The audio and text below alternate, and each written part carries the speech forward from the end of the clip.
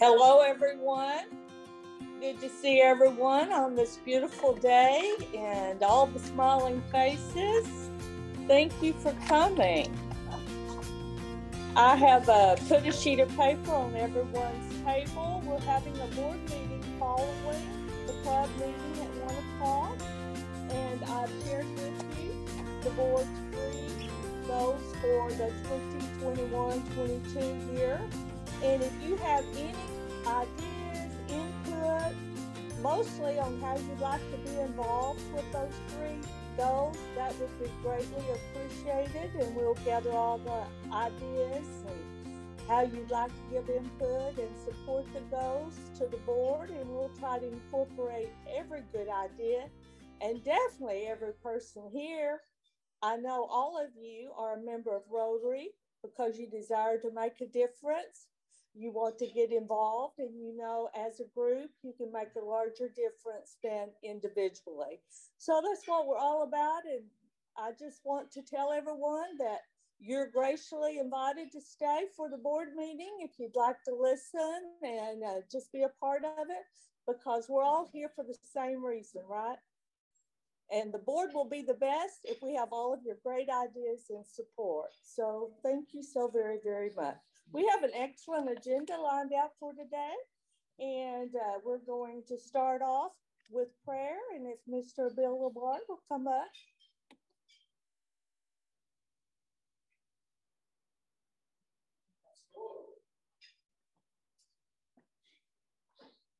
For those of you who have been members of this club for a good long while, I just want you to know, I just saw Jean Brown. And sad, but she knew me. I had a nice conversation with her, and I saw her. And I also want to lift up to you just a page out of, Shane will understand this. I got a call from Brown's Tuesday, and I did the funeral for a 5-year-old little boy yesterday afternoon who drowned in the bathtub. And so just to ask you to, it's a family I never met before, an African-American family that I obviously had never met, but those kind of things work on my head. So lift them up and say a kind word for me too, if you would. Let's go to God in prayer. Eternal God, we give you thanks for this beautiful day. We give you thanks for the fact we had rain earlier this week, quite a bit of it for some of us.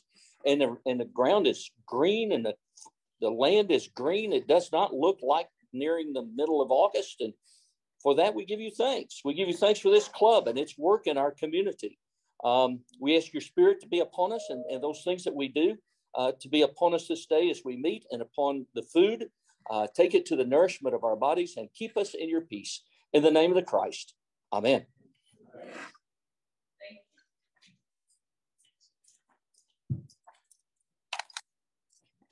Let's see. Next, we will have the Pledge of Allegiance led by Dr. Parra, please. Please face the flag, put your hand on your heart, and let me pledge allegiance. I pledge allegiance to the flag of the United States of America and to the republic for which it stands, one nation under God, indivisible, with liberty and justice for all. And now we'll be led in a wonderful song that we should all know, Rotary.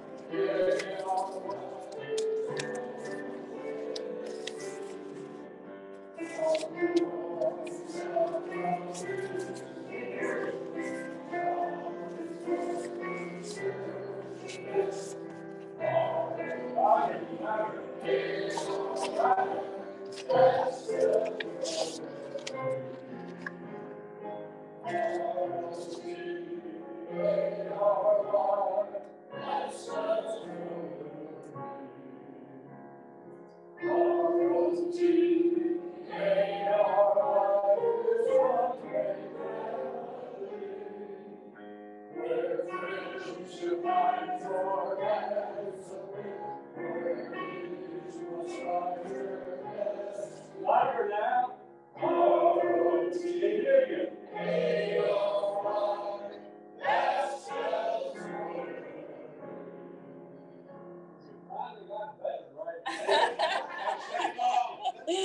Thank you.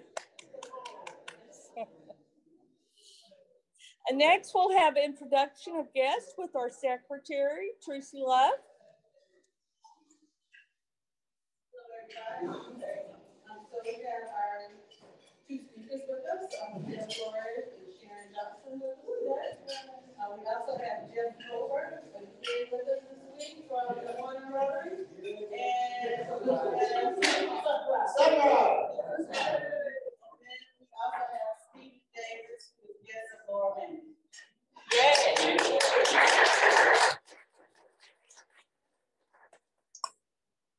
Thank you, Tracy. Now we're going to highlight a Rotary member. And today we're highlighting the Director of Youth Service, Val Bozak.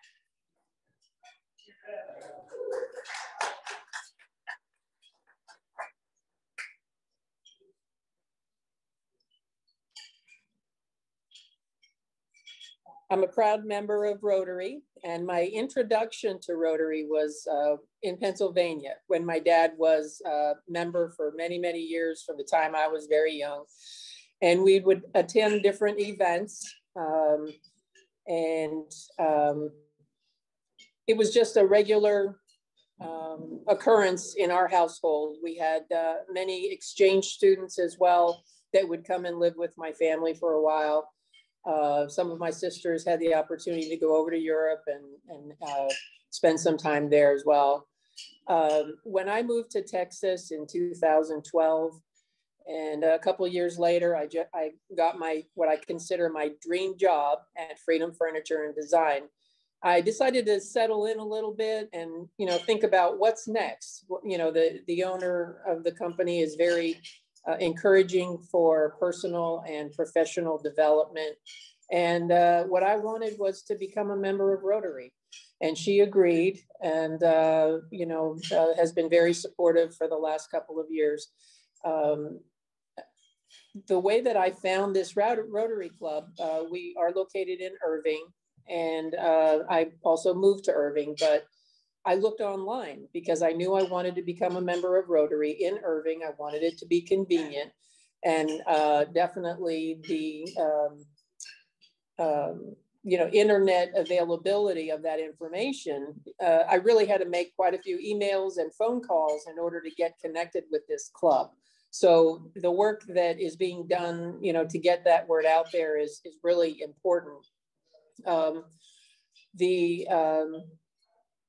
I just really enjoy being a member here and plan to continue being a member of Rotary and look forward to working with all of you on different projects. So thank you. Thank you,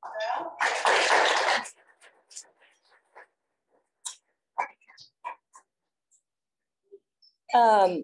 I see Tracy's going around with the bucket. However, I would like to remind everyone that today your contribution will be given to Irving Cares and Crisis Ministries.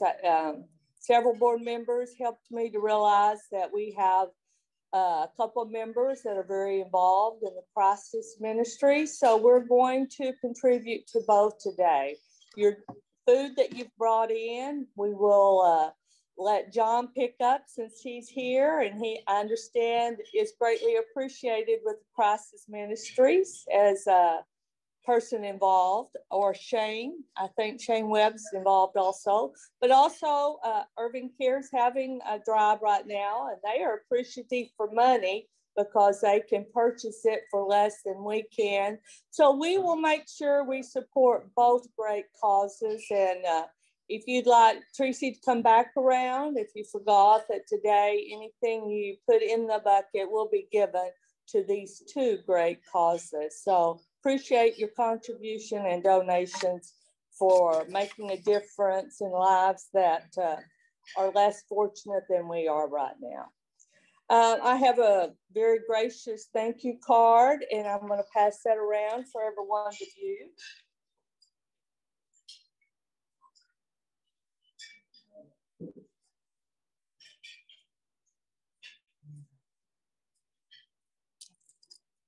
At this time, would anyone like to give a flag update? I understand Robert had a tremendous accomplishment this week with his goal as president.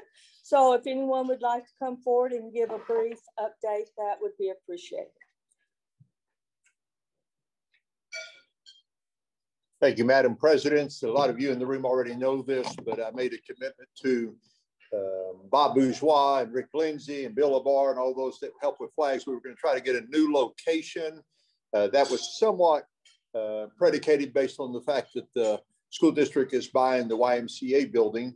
But Rick Lindsay and I met with Dallas Burke from Decurd on Monday. They have generously donated 1,000 square feet in their storage facility for us. They're actually walling it off. It's 30 foot tall. They're putting a 10-foot door in. They're going to insulate it and put an air conditioner in it. And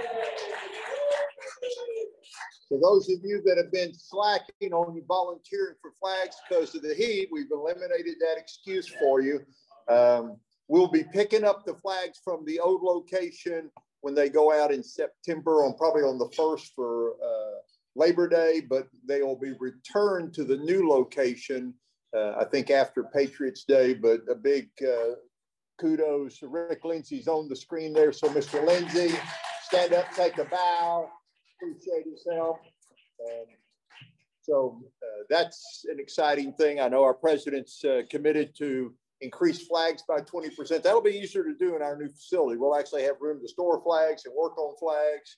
So thank you again for your commitment. Thanks to everyone working with the flag. Bill Labar's got his hand up. You come to the mic so they can hear you.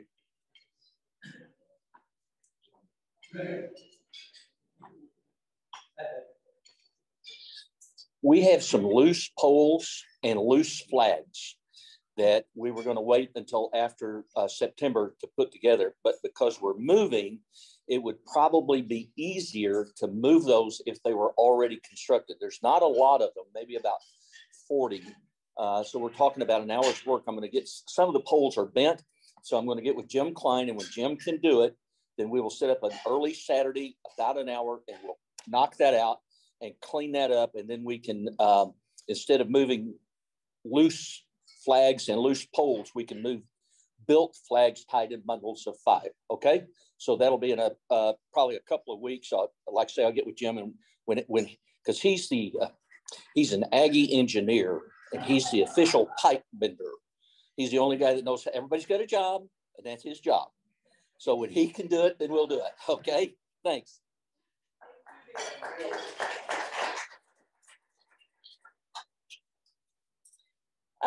I'm sure everyone receives the monthly Rotary publication, and the president has helped us to remember that August is all about membership and all about growing our membership. And we're very appreciative to Jordan, because Jordan gets the word out daily and helps us to build awareness. And we've even achieved a couple of new members because of his awareness on the social media. But our director of membership is Lazaro, and he's going to come up and help us to be mindful of people you work with, people you, did it go off? Am I still on?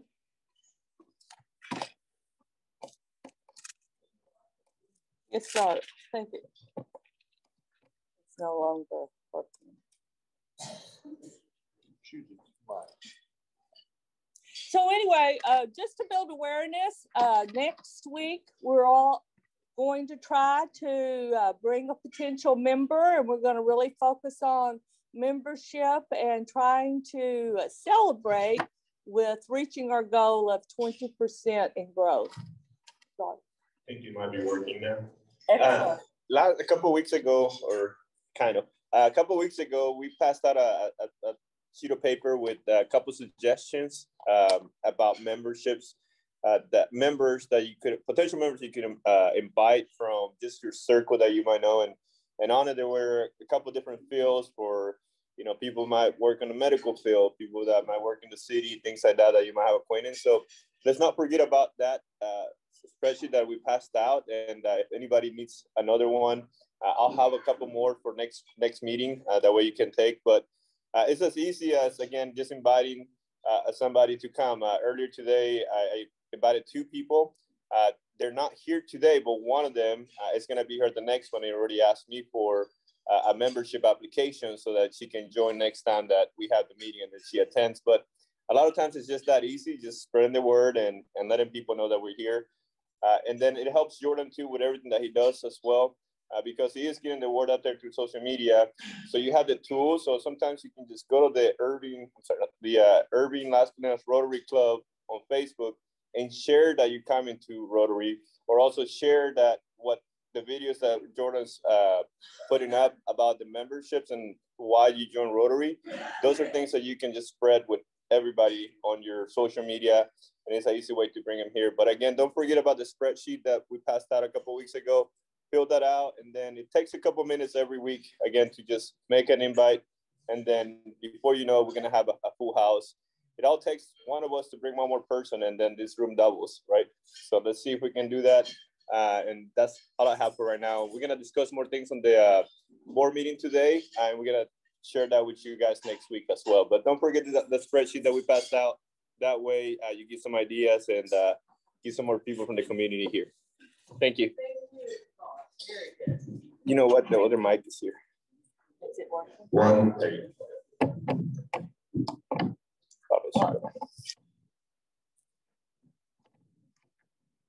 Thank you so much. So we're gonna have some fun next week at our Thursday meeting that will recognize members that have brought a guest. So we'll decide on that at our board meeting, what we're going to highlight and bring another one, Laura, next week. Okay, we'll count it, bring another one. But anyway, we're gonna have fun with that and make sure everyone that reaches out and tries to bring someone will recognize a return for their effort. How about that? I've been notified by the Country Club that August the 26th, we will need a different location. They have booked up here. However, the board is going to entertain possibly using that day for our membership social. That would be later in the afternoon, and we have availability. So with your sheet on the table, if you don't support having a membership social hour on August the 26th instead of a noon meeting, please put that down. Let us know. Just a second, Robert. I know we'll have to reach out to the superintendent and see if we can graciously accommodate him a different day, because we can either do that, since we had initially recognized having a social membership drive quarterly.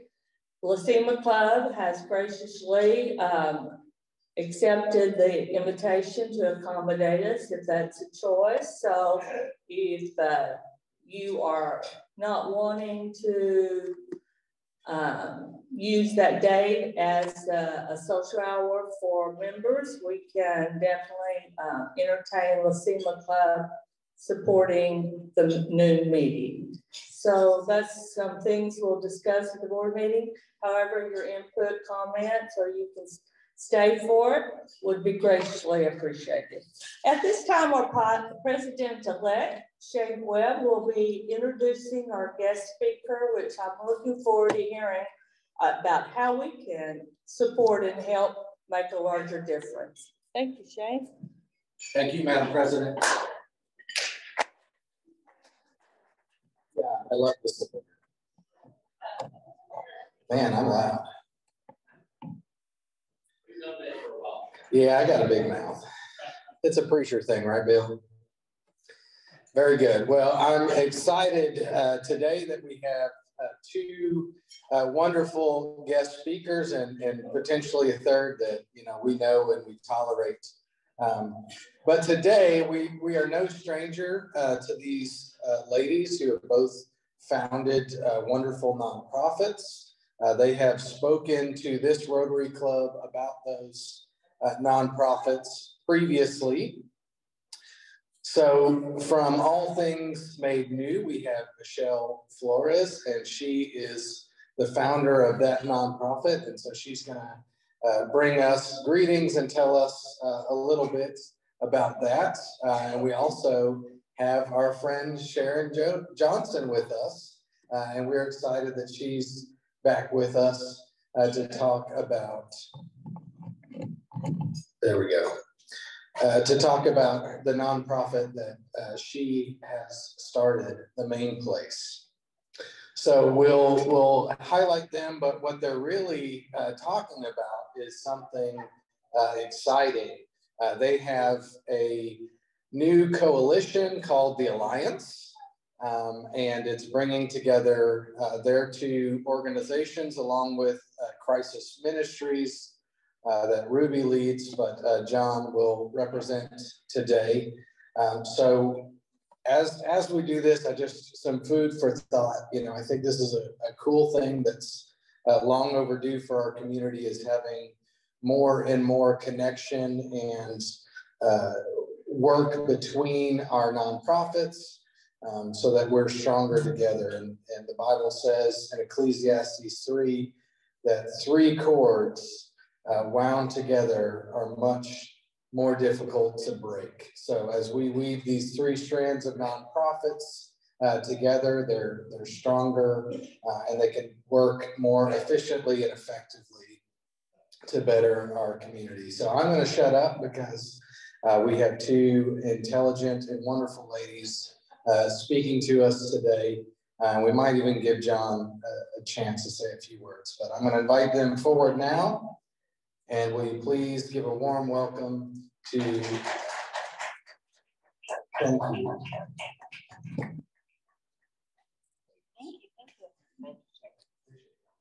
Thank you all for having us back, and thank you for listening to us today about our Alliance collaboration. I am Michelle Flores, and this is Sharon Johnston. And the vision of the Alliance is to create a safe and a secure environment for individuals and families that share current circumstances and needs with the Alliance member organizations. Lead organizations develop individualized plans for effective and sustainable solutions to support healthy relationships and lifestyle choices within the home and community. So I'm going to let Sharon talk about what the Main Place does, and then we'll go into more of what our Alliance collaboration looks like. For those of you who don't know, the tagline for the Main Place is a retail store without a cash register. We just recently, post-pandemic, opened our dressing rooms. Thank you note from yesterday. A 23-year-old girl and her mother. And it was, one of them was saying, I wasn't treated like a peasant.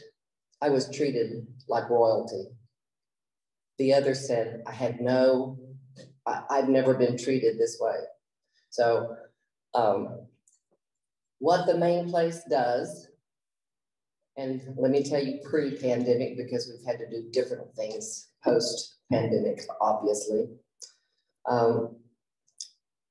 With referrals and appointments, we serve everyone from conception to coffin. I started in 2006 with teenage high school students. God showed me, oh, they've got siblings. If they were not unaccompanied youth, they were with some siblings, some family. So the siblings were in the same boat. And then it was, oh, well, so is the parent or parents.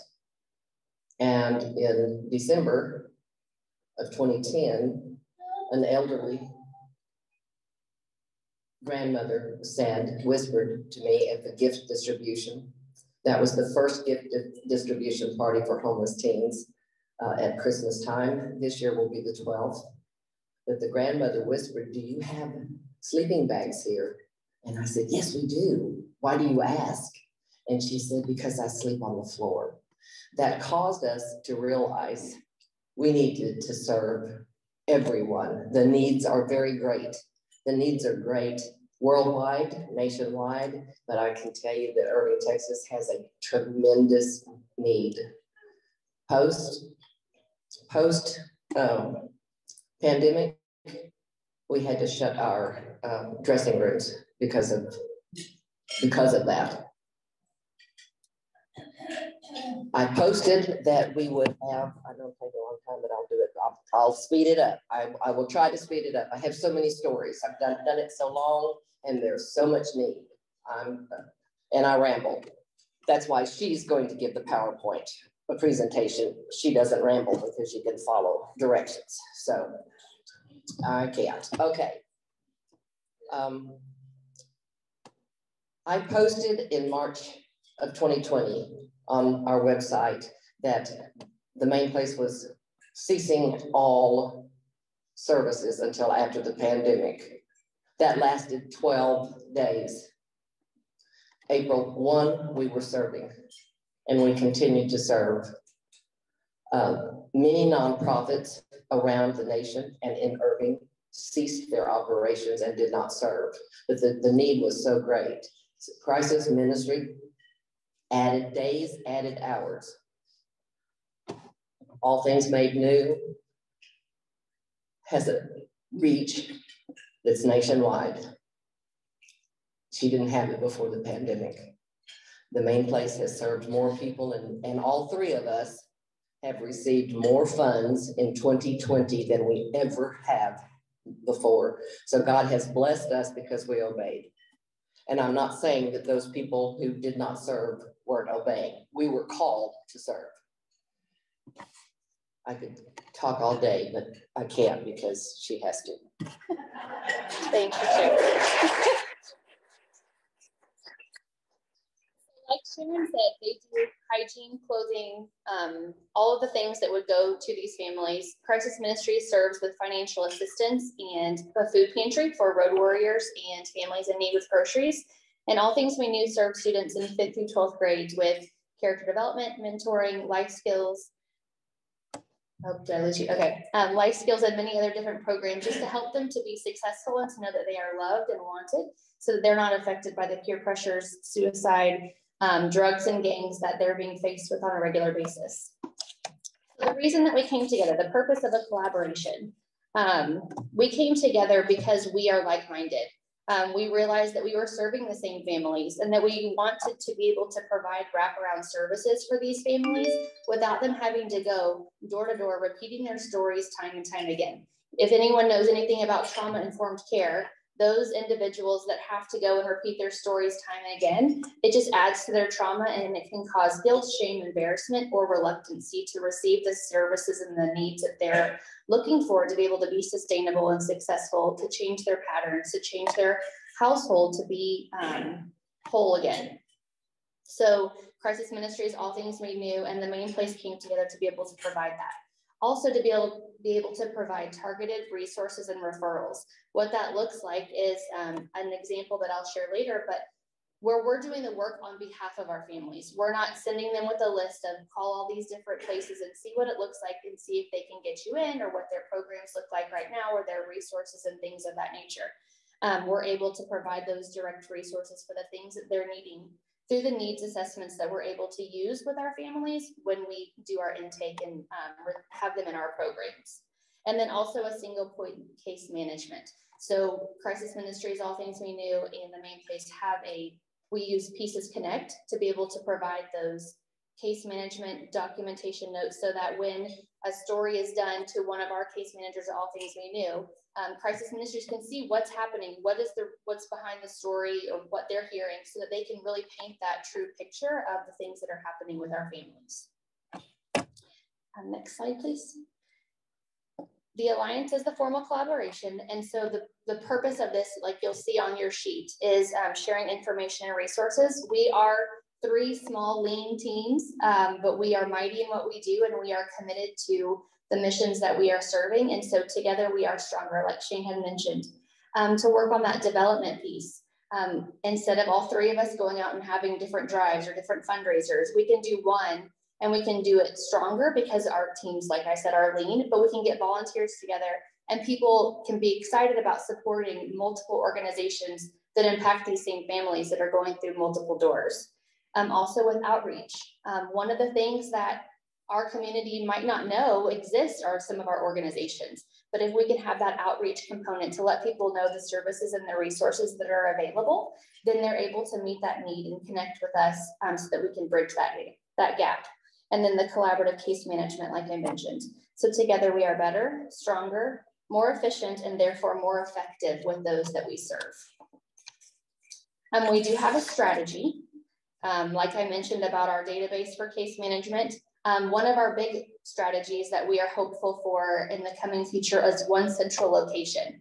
Instead of having to go to different locations around town to pick up different services, the main place and All Things We Knew are fortunate to be on the same campus, but we are renters of our locations. And so when our lease ends, we want to all still be able to stay together to be able to serve these families where they can come into one location and get all of those service needs that they're wanting and needing.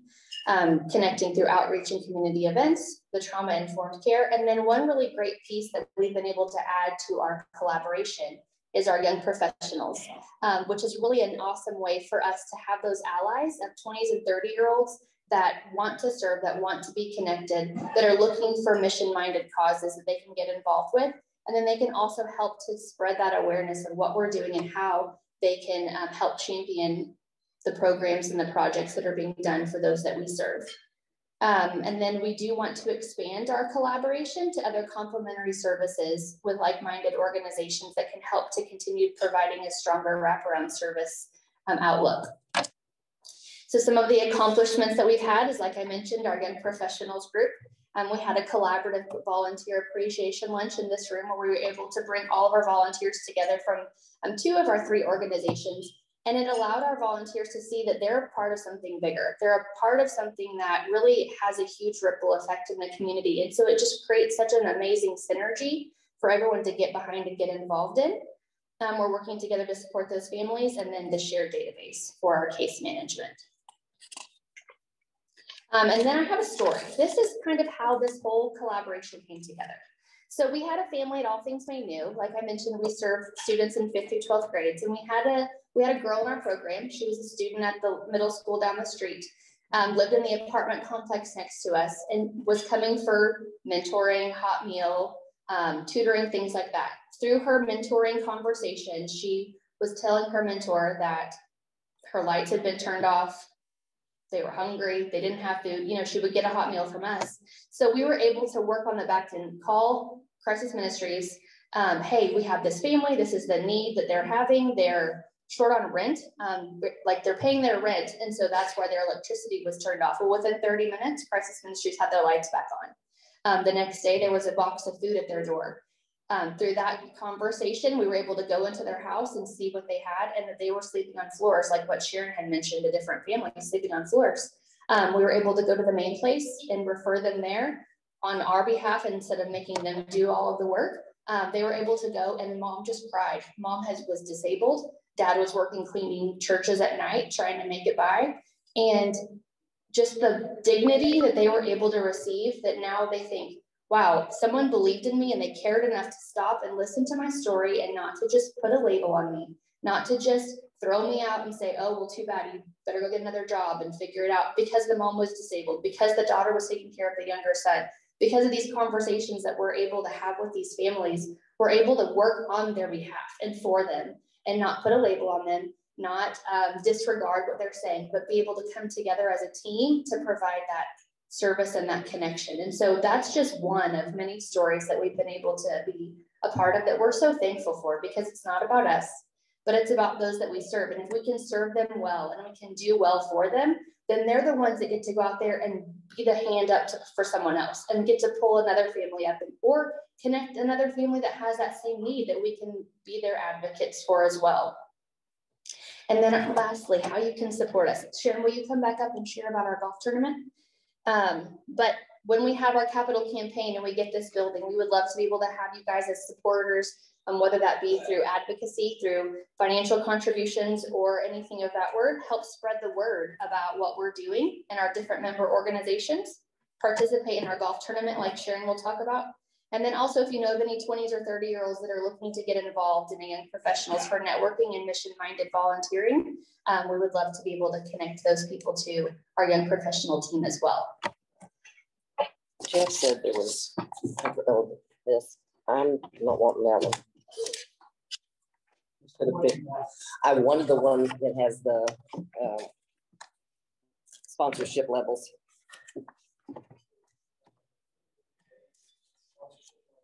I'll be your Vanna. Oh, okay. That's what I just need. I needed this. Okay. So I need to tell you that all three of us have never spent more than $25 each on a fundraiser.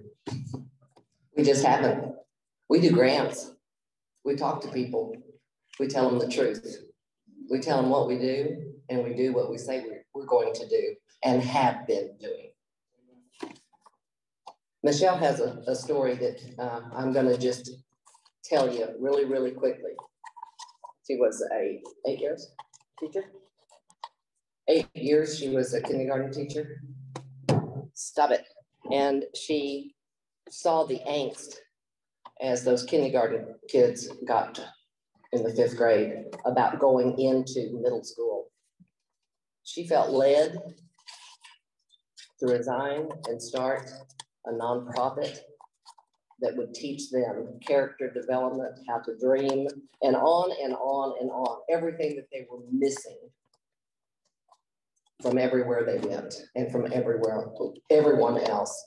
So she had to sell her home and her wedding ring in order to do that. She has an awesome husband that's on her board and active and so forth. So we have the same hearts. We don't pat ourselves on the back for serving because the Bible says everyone needs to serve. We need to prefer others over ourselves. So being like-minded like that changes everything. We don't have plastic people that volunteer with us because people in pain can knock off shakiness and they don't need any more harm. So we're not doing anything that we haven't done. We just formalized it. I can't stand knowing something and not telling it to somebody, whether it's somebody in the grocery store. It doesn't matter to me. I'm going to tell my information. I share resources. We all do. She's given tours at the main place because she knows so much about it and cares. It's awesome. I can give tours to hers too. She's usually available. So, okay. So this is going to be our first ever. It is our first ever fundraising event that costs more than $25. All right. So it is a golf tournament. It's called the Alliance Open, and it is to benefit each of our 3 nonprofits. Now, we, as co-founders, it's our babies. We are not saying, well, we'll just put them aside and do the Alliance because the Alliance is not for that. So we are supporting our own. And once we get this off the ground, well, we'll be able to go right back to the same amount of time that we were spending with our own. So we have sponsorships that range from $25,000, except that one was sold on the first day that we were talking about. We need to get started selling these. So between the 3 of us, we brought in $25,000, $5,000, and $2,500 the first day of sales. So we are getting support, but we need more support. There's a platinum sponsor at $1,250. There's a whole bunch of, what is it, perks? Perks, go with it. Who's a golfer? John, aren't you a golfer? No? Yes? Well, what do you call it? Is it a perk? Benefit incentive. It's, you get free stuff if you pay a bunch of money. That's what it is. How about that? Okay, it's the benefit of the sponsorship. Now, think about this. There's 3 of us. So So anytime that you support the Alliance, you are supporting all three of us. You're getting 3 for the price of 1. So that's very, very important to keep in mind, because we each have our donor base, our volunteer base, and our support. All 3 of us do.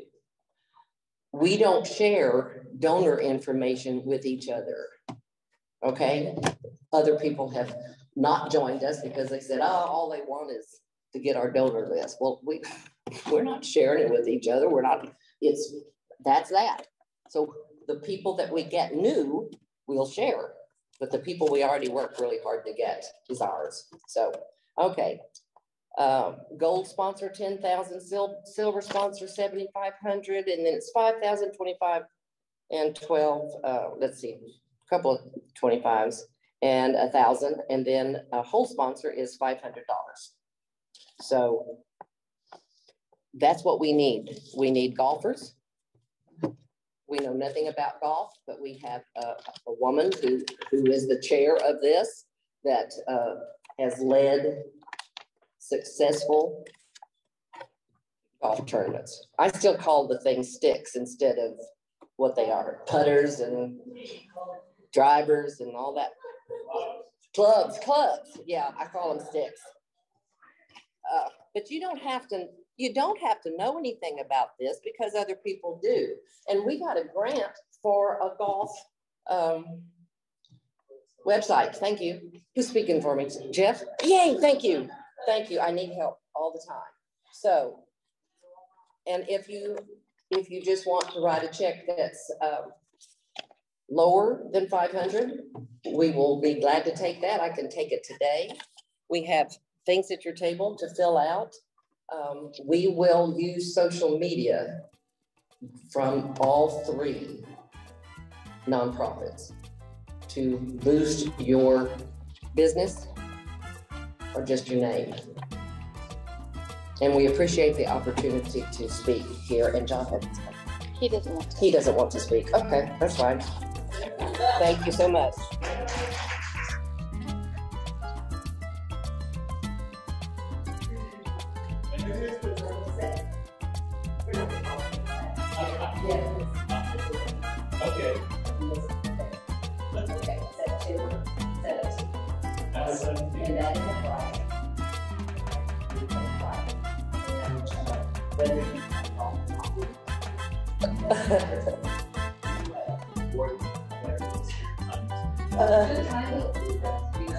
Thank you so very, very much.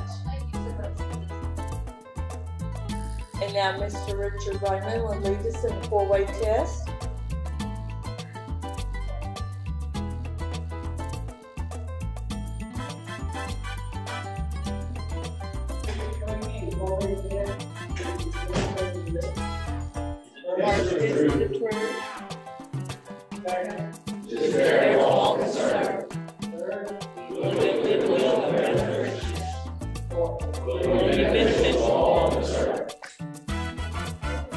Thank you, everyone, and the board meeting will follow.